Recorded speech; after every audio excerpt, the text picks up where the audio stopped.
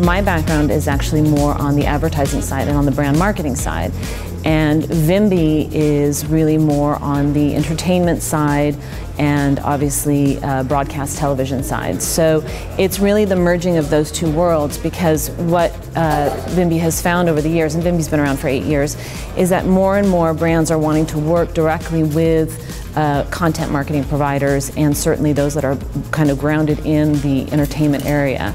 But sitting down at the table and understanding, how that works in terms of the overall marketing strategy and the brand strategy was not necessarily a natural fit. So amazing filmmakers, amazing storytellers, but trying to understand how does content and that type of content fit into the overall marketing strategy is a critical piece of the conversation. So I think that's one of the reasons why I actually joined VIMBY, was everything you've just said in terms of those amazing storytellers, those amazing creatives that actually don't look at content necessarily as marketing.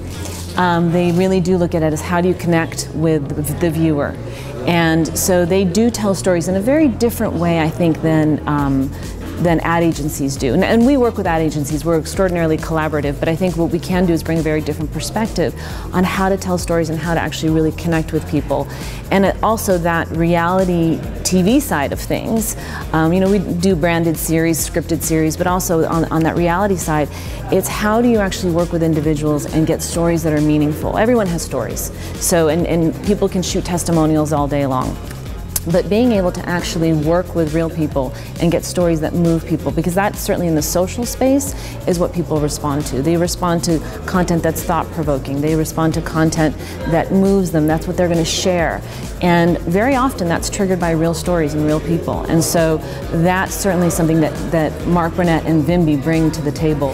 Certainly in the video space, which is primarily where we are, we know that, if you don't capture them in the first 3 seconds, they're gone. They are being bombarded by so much. So in the content development and creation space, that's something that we're incredibly mindful of, and how the consumer is viewing what we do.